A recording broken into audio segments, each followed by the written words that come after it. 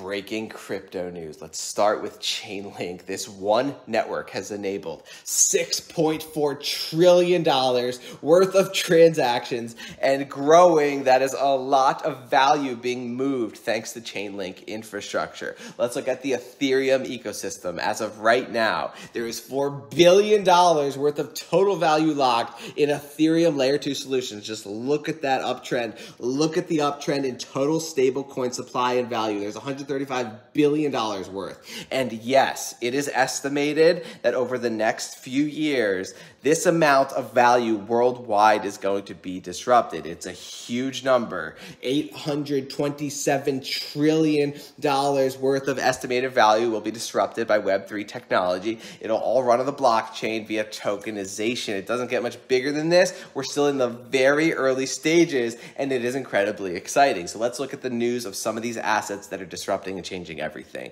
First up, the Arweave ecosystem. This is decentralized storage, which stores data in a decentralized way, trying to compete with the big data warehouses. Well, we just had 2 terabytes of data uploaded to the Arweave network, just a massive historic spike. Just look at its history going all the way back to early 2021. We've never seen that much data uploaded to Arweave, so just keeping you posted on some of the crucial data regarding some of these ecosystems. Let's look at another thriving ecosystem, the Ethereum name service. How is it doing? Did it grow in Q3?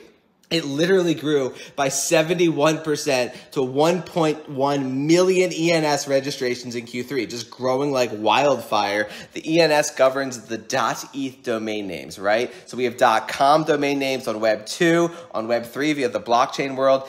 .eth domain names are incredibly valuable and incredibly desirable. Now, we do have a massive competitor to Ethereum, the BNB token, which just surpassed Ethereum in total unique addresses. 209.86 million BNB addresses compared to 209.56 million Ethereum addresses. So just a total sleeper asset that is truly revolutionary. The Binance token, BNB, it's a deflationary asset.